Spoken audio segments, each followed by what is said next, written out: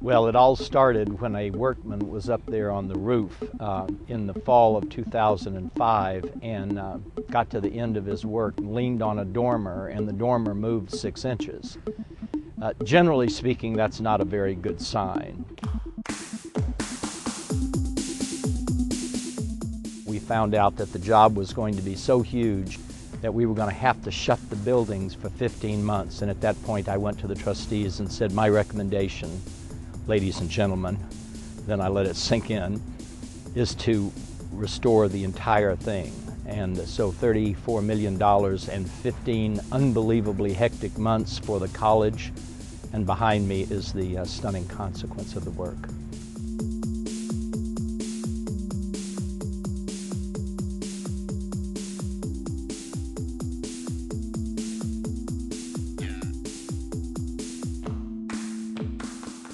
Long Walk is a lot of different things to a lot of different people here on campus. It's a group of buildings. On the outset, it's a group of buildings that houses students in a living environment in Jarvis, but then it's also a building that has the life and breath of Trinity for the academics. It's also about everything on campus. It really is kind of like a heartbeat. There's everything that you can imagine that can go on a college campus happens in these buildings. People live there, they learn there, they party there, they socialize there, they're challenged, they have good times, bad times, you know, fits of laughter when they got an A and complete sadness and breakdown when they flunked.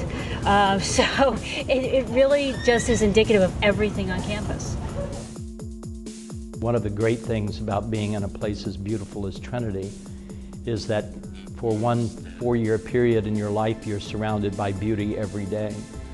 So if you look here in the former chapel, you've got woodwork that you couldn't duplicate today to save your life. You have these magnificent oak and chestnut beams, and you have stained glass windows that are marbles that were completely covered by basically 140 years of coal dust, dirt, pollution, God knows what else, and now they are luminescent in the truest sense of the word, and the students are awed.